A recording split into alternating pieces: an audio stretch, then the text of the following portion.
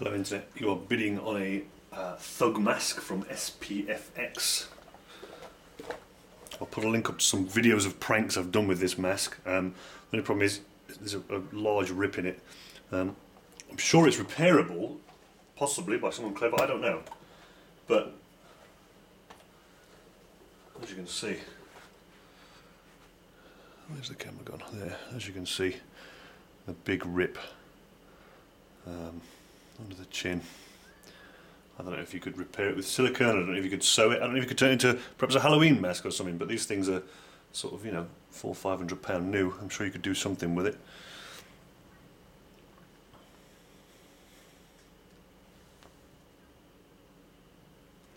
I'll post it anywhere in the world.